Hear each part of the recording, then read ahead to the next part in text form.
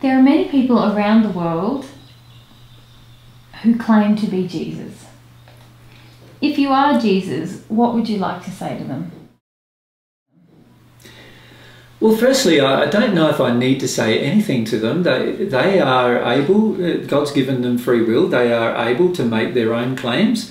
They need to go through the process at some point in their future to resolve those particular claims, to see whether they're true or not. There's been many people historically who have claimed to be me, just as there's been many people in the spirit world who have claimed to be me.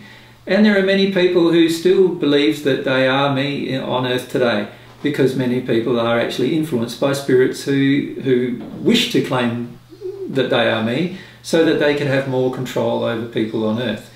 So the reality is this is going to be an ongoing problem that continues, and I don't believe that I really need to say anything to those people. If there was anything that I'd like to say from a position of love, it is that they need to strongly consider whether they are overcloaked by spirits who are in a fairly dark condition.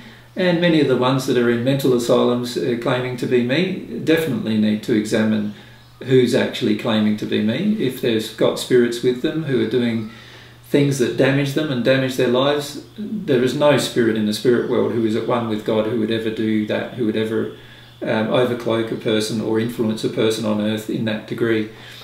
So my suggestion to people who are claiming to be me is to reanalyse and to have a look at what truths they know.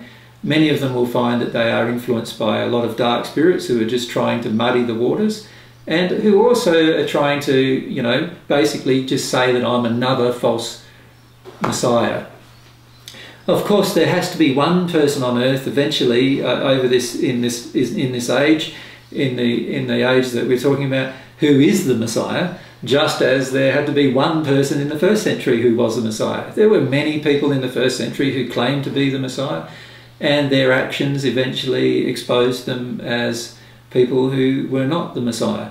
And my feelings are that is going to be the case in the future. Their actions will prove or substantiate whether these people are Jesus or not.